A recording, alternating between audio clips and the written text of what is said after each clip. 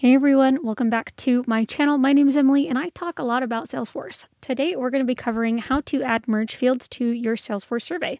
So, a few items of housekeeping before we jump into it. One, you do need to have surveys enabled in order to have this work or to create surveys within your org. So go ahead and do that. You would just search in the quick find over here, surveys, and enable it. You also need to have a couple of permissions. So you have to have the Salesforce, I think it's feedback management license in order to have advanced features. And once you have that license, go ahead and turn on the Salesforce advanced features in a permission set, assign it to whomever is going to be creating the survey, and then they'll be able to create merge fields. It is a little unfortunate that that's not out of the box, but that's kind of what you got to do to add merge fields. I'm able to do this in this org because this is a developer org and Salesforce has allowed that. So I'm going to go back to the front end of Salesforce and in here, go search for surveys. Double click. I'm going to create another survey. Just have this be a standard survey. And I'm going to name this just a test customer survey. And then click continue. So I'm going to show you how to enter in a couple different types of merge fields. What we're going to do is we are going to, so I guess let's start off going into our advanced settings here and then go to merge field, mapping variables. So we want to establish the field level access. So I guess what kind of context are we grabbing these merge fields from? Are we going to enforce the user permissions? So it's just going to be based upon the user who's creating it. And then any system context. So enforce record level access. And then as well as enforce, or another system context is ignore. I'm going to have it be for user context. And then let's come down here to object variables for merge fields. So we can have the participant object. So the participant object is going to be things like leads or contacts, the person who is participating in the survey. And then you can have an associated object. So that is going to be things like cases or opportunities based upon your scenario.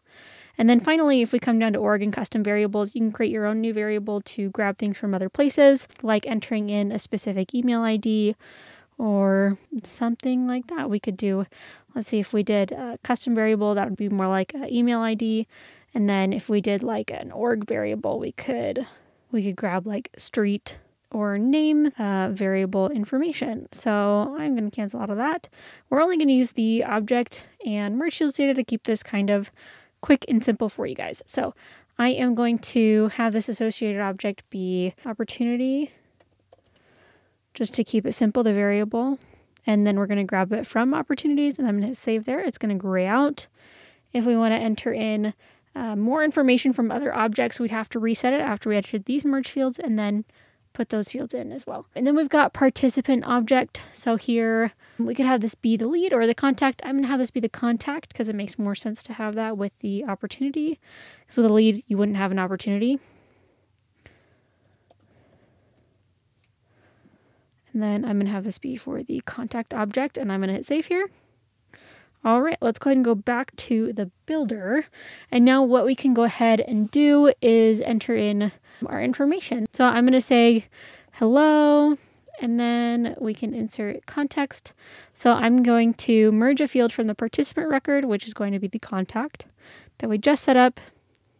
And I want to have it be their name. So I'm going to say full name and insert. There we go. We have put that merge field in. Let's go ahead and say, please take our quick survey. It should take 5 to 10 minutes. All right, so that is a good example of that participant merge field. So now I'm going to add a page and we're going to add first question. And let's go ahead and add a question. I'm going to have this be a like or dislike question. So what we can do is we can also change this to like a yes, no, happy or unhappy. I'm going to change this to a yes, no.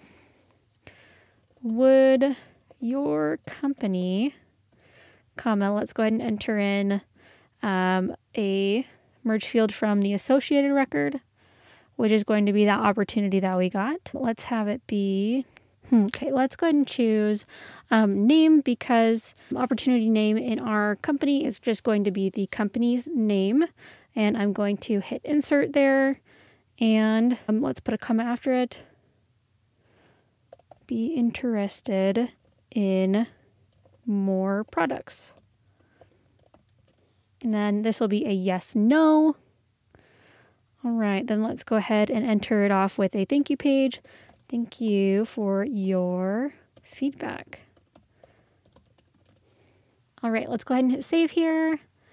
And now we can go ahead and preview our different merge fields. So what we're going to do is we are going to search. So we don't have the specific context that we would for the survey like we would when we send it out.